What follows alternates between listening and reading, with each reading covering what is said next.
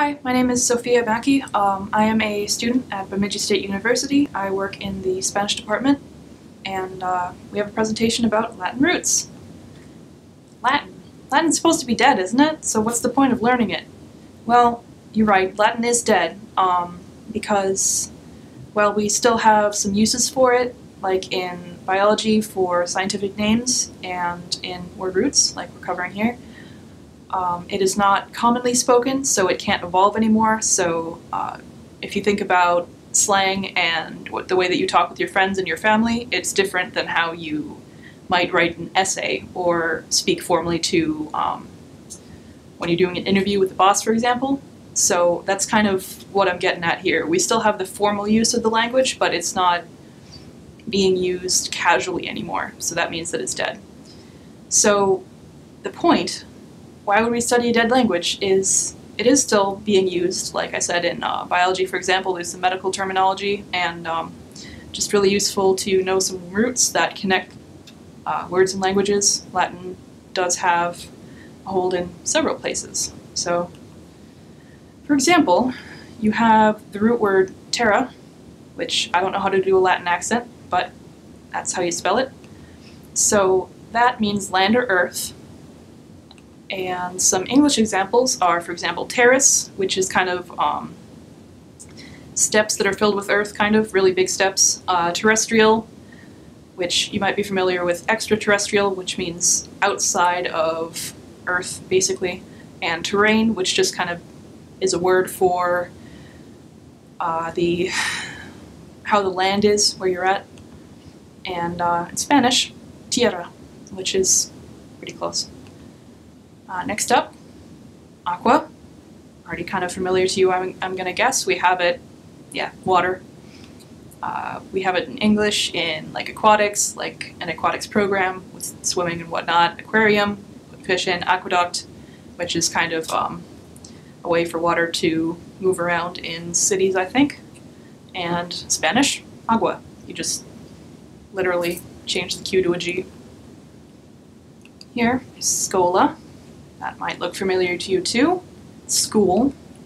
We have it in scholar, which is like a person who is just really into school. School. Scholastic, to do with school, scholarship, money for school. And Spanish, escuela. So it changes a little bit, but you still have the SC and the LA.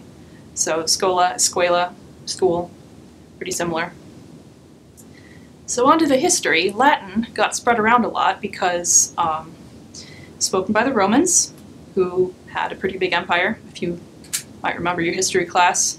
So Latin was spread by the Romans because they themselves spread around a lot of countries, and they spoke Latin and the native languages of those countries, and they kind of mixed.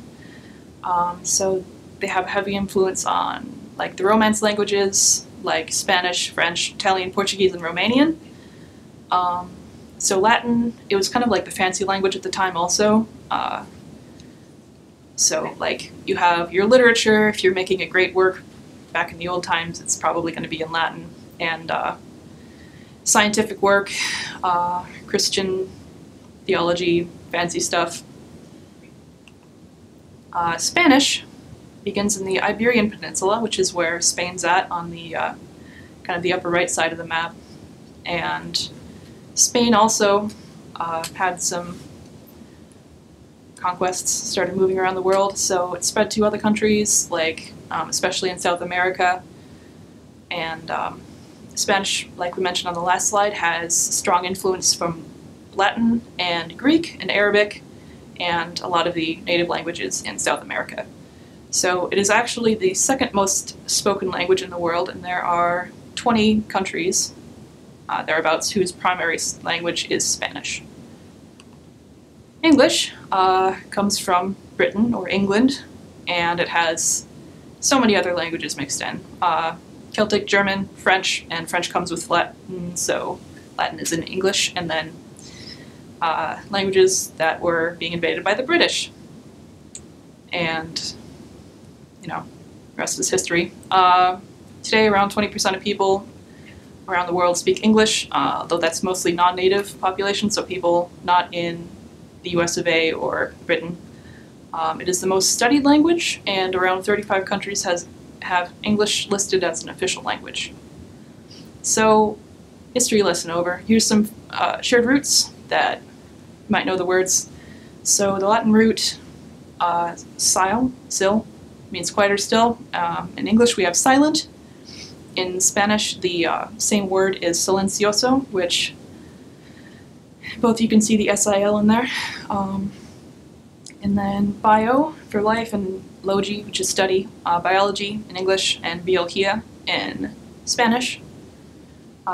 Rota, which wheel, rotate, which it's kind of like if you have a wheel and you turn it, you rotate it, so it's like you turn it like it's a wheel. So rotate and rotar in Spanish.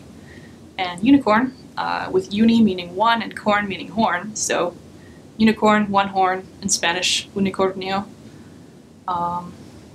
Abysso, depths, like the English word abyss, which you might be familiar with the ocean with like really deep cracks in the bottom. That's like an abyss. In Spanish, abismo.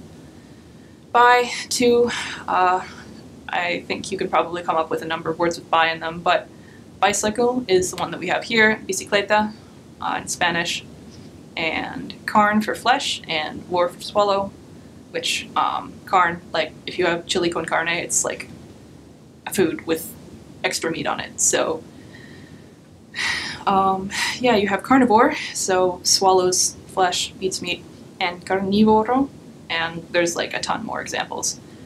And Latin gets mixed up with Greek, and there's just, language is complicated, but really fun. So that is it for the presentation. Here are the links to my sources, and yeah, thanks for your time. Have a good day.